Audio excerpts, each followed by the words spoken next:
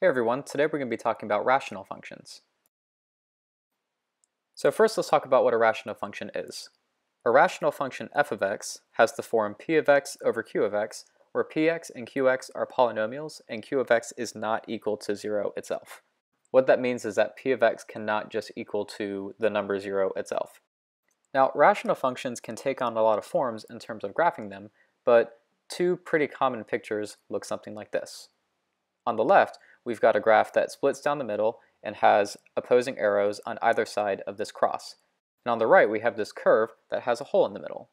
Now, not every rational function has a graph that looks like this, but let's highlight kind of what's going on here. In the left graph, we have these dotted lines that our curve is avoiding. These dotted lines are called asymptotes. And the circle that is in the middle of our orange curve on the right here is called a hole. Asymptotes represent different types of so-called discontinuities, at which point our graph is not necessarily connected. In other words, I could not draw the graph on the left with one continuous pen stroke. I would have to pick it up and start from somewhere else.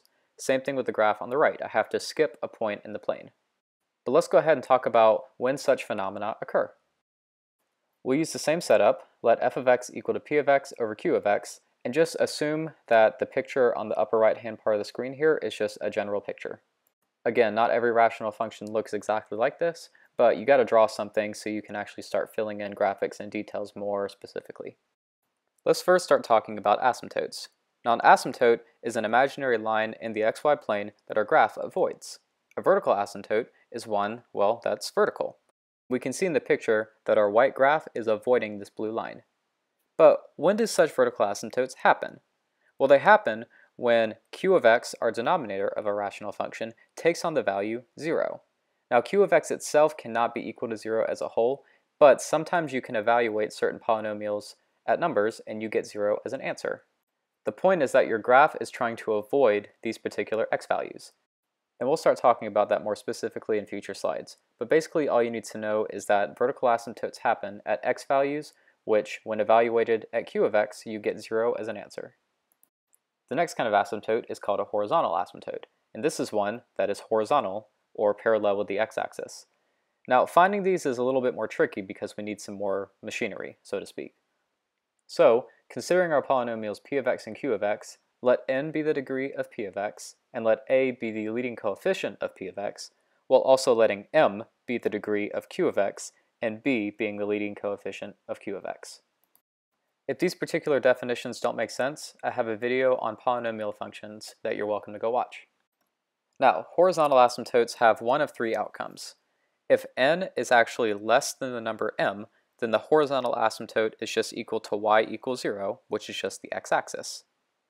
If m and n are equal, then the horizontal asymptote is equal to a over b, and if n is greater than m, then there is no horizontal asymptote. So, just to recap, if the degree of my numerator is smaller than the degree of my denominator, then my horizontal asymptote is just the x-axis.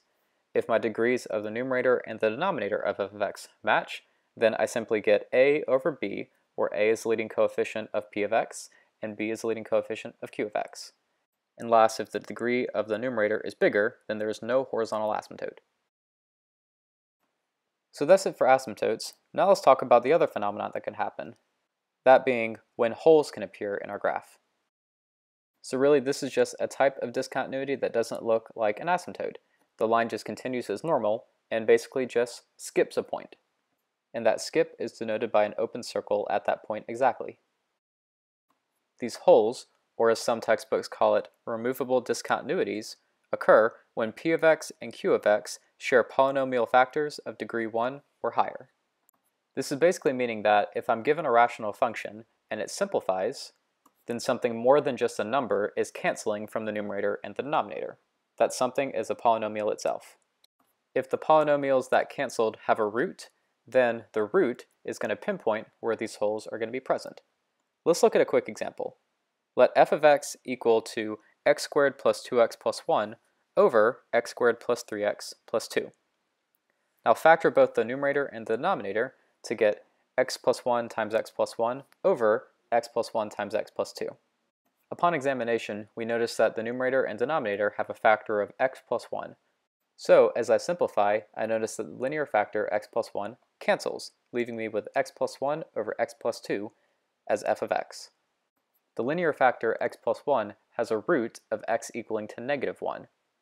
Therefore, there's going to be a hole at negative 1 just because it was the factor of x plus 1 that canceled. To find the actual point itself, I would evaluate f of x at the hole x equals negative 1, and we'll do that in a future slide. Let's look at some more examples. Here we're actually going to talk about finding the domain of rational functions. So set f of x equal to 2x plus 3 over x squared minus 4. Think of this rule of thumb. Whenever I have x's in the denominator is at risk of being equal to 0, which is not good because we can't divide by 0.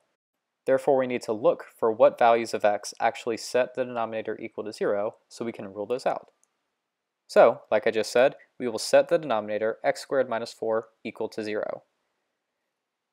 Solving this, we get x squared is equal to 4, so I can take the square root of both sides to see that x is equal to plus or minus 2. This means that x equaling to negative 2 and x equaling to positive 2, if I put those into f of x, my denominator will equal 0, and we can't let that happen. So we need to rule these out of consideration altogether.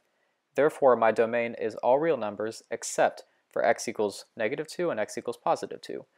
So I get the interval from negative infinity to negative 2, union with negative 2 to positive 2, union with positive 2 to infinity.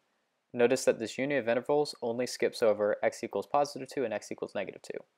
And you're done. That would be the domain of our rational function f of x.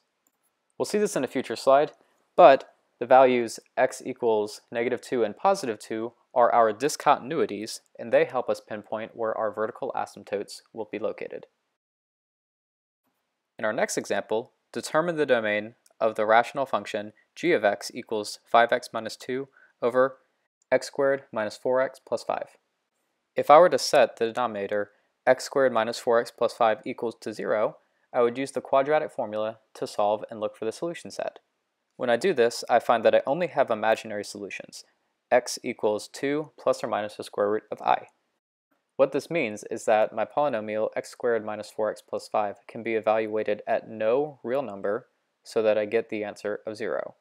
This means that I actually don't have to rule anything out because I have no discontinuities in this case. Therefore, my domain would be negative infinity to infinity, so all real numbers. That also means that this rational function has no vertical asymptotes.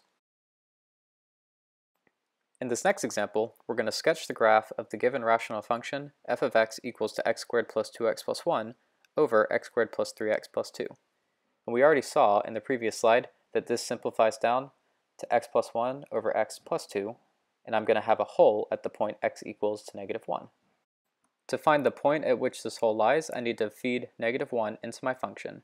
So f of x evaluated at negative 1 comes out to be 0, so I know that there is a hole at the point negative 1, 0. To find my vertical asymptotes, I look at the denominator of f of x, or rather the simplified version of f of x, and I see that by setting x plus 2 equal to 0, I get a vertical asymptote of x equals to negative 2. Looking at the original function, I see that the degree of the numerator is 2 and the degree of the denominator is 2. This means my horizontal asymptote is going to be equal to the leading coefficients of both, so I get that y is equal to 1 over 1 equaling 1 is our horizontal asymptote, which I'll draw on the graph right now. Next, I want to find my x-intercept. I want to find out where f of x is equal to 0, so it's enough to set the numerator of the entire thing equal to 0. So the numerator x plus 1 setting equal to 0 gives me a solution of x equaling to negative 1, and when I evaluate the function at negative 1, I get 0, so my point negative 1, 0 is my x-intercept. Next, to find my y-intercept, I evaluate the function f of x at 0. When I do that, I find that f of 0 is equal to 1/2, therefore the point 0, 1/2 is my y-intercept. My horizontal and vertical asymptotes has sort of divided my plane into 4 regions. And the goal is to figure out how my graph is going to be drawn in these 4 regions, because my graph can't actually cross any of these lines. Now, when I try to start drawing this in, I know that I'm going to have these curve arrows that sit opposite one another based on these horizontal and vertical asymptotes. When I say opposite, they're going to sit diagonally opposite one another. So if I'm drawing in the upper left-hand portion, I will then draw the rest in the bottom right-hand portion. But the thing to notice is that both my x and y intercepts are actually sitting in the bottom left-hand section of these intercepts. So that's where I'm going to start drawing my graph, and then the rest will come diagonally opposite. So I'll go ahead and fill in my first curve, crossing the y-axis at the appropriate place, and I draw my second curve opposite. But before I'm done, I gotta remember that I have a hole in this graph, which happens at the x-intercept. So I'm going to erase that portion of the line and draw an open circle at the hole, and then I can say that I am done graphing this function. We'll do another graphing example to wrap things up. Let f of x be equal to the rational function 3x squared minus 9x over 6x squared minus 54x. I'll want to start simplifying so I can see if I have any removable discontinuities. Doing so, I get that the numerator is equal to 3x times x minus 3 over 6x times x minus 3 times x plus 3 once I'm done factoring. Therefore, I have linear factors x minus 3 canceling from the numerator and denominator, leaving me with 3x over 6 times x plus 3. This means that I have a hole at the x value 3, so when I evaluate my function f of x at that value 3, I get that f of 3 is equal to 1/4, giving me that the point 3 1/4 is going to be a hole in my graph. Now I can look for vertical asymptotes. Set the denominator 6 times x plus 3 equaling to 0, and when you solve through, you have that x equaling to negative 3 is a vertical asymptote. For finding horizontal asymptotes, notice that the degree of the numerator and denominator are both 2. Therefore, the leading coefficients, 3 and 6 respectively, give us a horizontal asymptote. I get a horizontal asymptote of y equaling to 3 over 6, which simplifies to 1/2. To find my x-intercepts, I set f of x equaling to 0, so it's enough to set the numerator equal to 0. Therefore, 3x equaling to 0 means that x equals 0, which means that the point 0, 0 is my x-intercept. Looking for a y-intercept, I simply evaluate my function f at 0 to get a value of 0 as well. Therefore, both my x and y intercepts happen at the point 0, 0, i.e. the origin of the xy plane. So I've got everything I need. Now all I need to do is start encoding the xy plane with this information. I'll draw my vertical asymptote at x equals 3, my horizontal asymptote at y equals 1/2, and I'll draw my x and y intercepts, which both happen at the origin.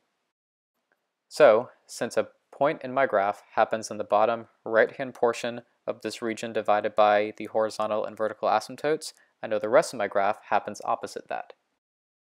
Last thing I need to do is take into account the hole in this graph, so I erase that portion at the point 3 1/4, and I fill it in with an open circle. And now we're done.